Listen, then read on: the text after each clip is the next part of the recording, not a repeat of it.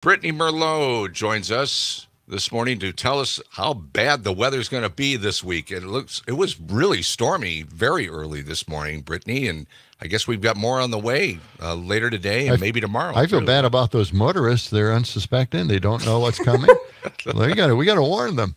Right. Seriously. Okay, so here's what's happening. We had the warm front push through. That's why that all fired up this morning. Temperatures today will climb into the mid-70s, but we've got more rain and more storms possible. Now, the ones this evening or late afternoon could turn severe. We are in a marginal to slight risk for that to happen.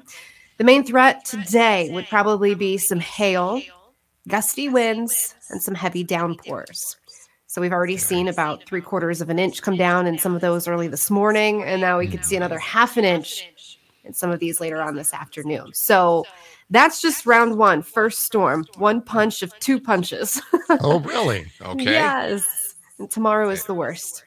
Yeah, tomorrow they're really starting to ramp up the warnings and watches, and really could be pretty heavy tomorrow. They're talking about possibility of tornadoes.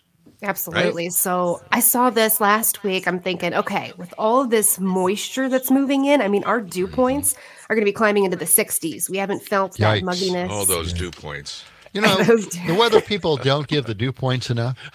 Have you heard that before? Oh, those nasty that's dew true. points. They don't give the dew points. And it's probably one of the most important issues. I've actually had some, I was in TV before, and a couple of viewers got really upset. Well, I think it was a lot of the farmers were like, listen, where's my dew point? We're out in the field. Right. You and your AC need to understand that matters. I was like, I get it. It does. I get it. Gordy's mocking you.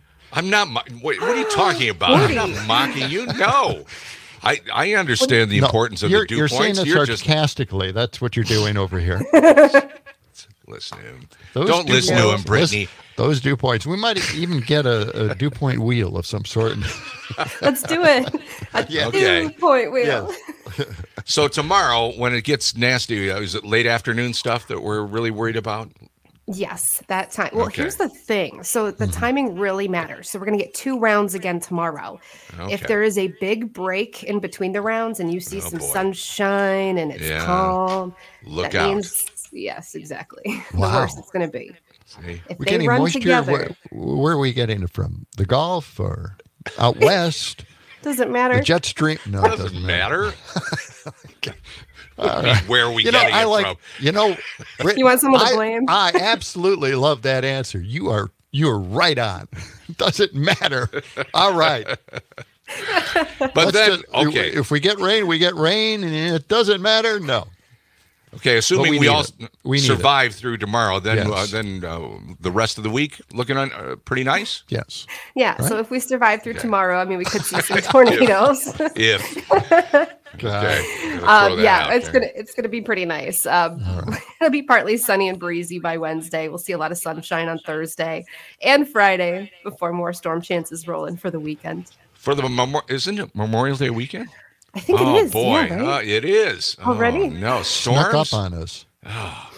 Just looks like on Saturday though. Sunday looks fantastic. Oh, okay, good. All right. Well, at least there's something there for you to complain about on Friday when we have you on the program to complain and give us the forecast for the weekend. Perfect. You love bad weather, right? I mean, it makes you sound important. So the long range for I'm kidding. The long range for Memorial Day, a week from today. How's that looking? Let's go way out there. I'm going way out on a limb. I want to know what if anybody's going to do a cookout or something. That's not accurate. Come on now. Okay, I'm glad to hear you admit that because a lot of weather people won't. See, it was a test. Those showers could arrive on Saturday. Maybe they'll be on Sunday. No, I'm just kidding. Oh, there you go. There you tap dancing. Where's our tap dancing music? Let's put good vibes for nothing but sunshine. There you go. Good vibes. Yes. All right. Yes. Well, Brittany, thank you. We appreciate every report you give us, and no problem. It looks good. I'm just trying to help. I am not trying to throw a wrench in the operation here. I'm just simply asking the questions that our listeners are asking as they're driving to work this morning. Okay. Are you buying that, Brittany? Nope. Of course. Nope. Okay. All right. There you go. Very good. Brittany Merlot, okay. Our Civic Media meteorologist. Thank you for joining us.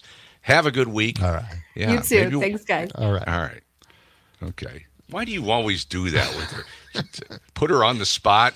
Me? Yes. You wanted her to predict into next week and next month. Well, for God's sake. No. All right. It's all good. You mentioned earlier, we're having fun talking about Project 2025.